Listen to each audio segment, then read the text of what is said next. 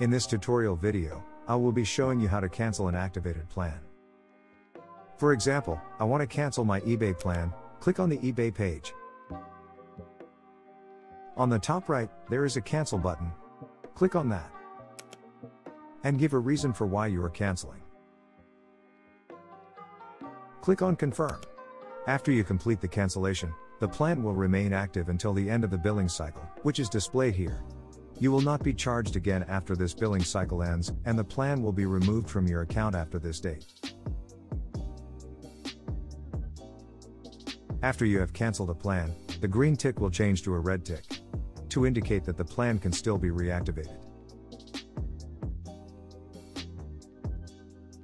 You can still reactivate the plan to avoid the cancellation, as long as you click on the Reactivate button before the end of your current billing cycle.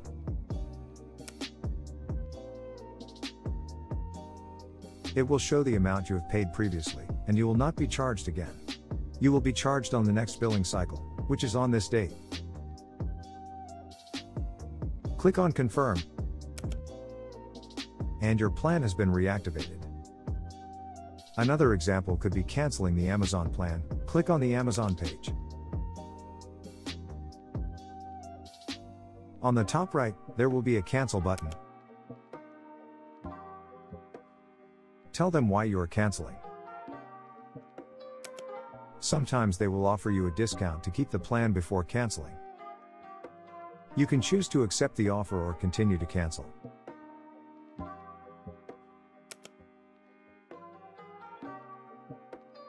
Now again, you can reactivate this plan.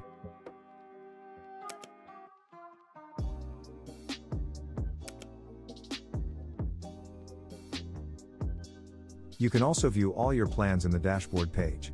Simply scroll down and you can see which plans you have canceled, and the date they will be canceled on.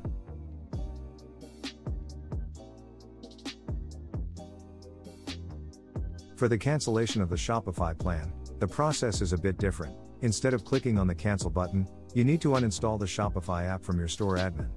I will cover these steps in another video with step-by-step instructions. Thank you for watching, and don't forget to subscribe and like this video for future tutorial videos.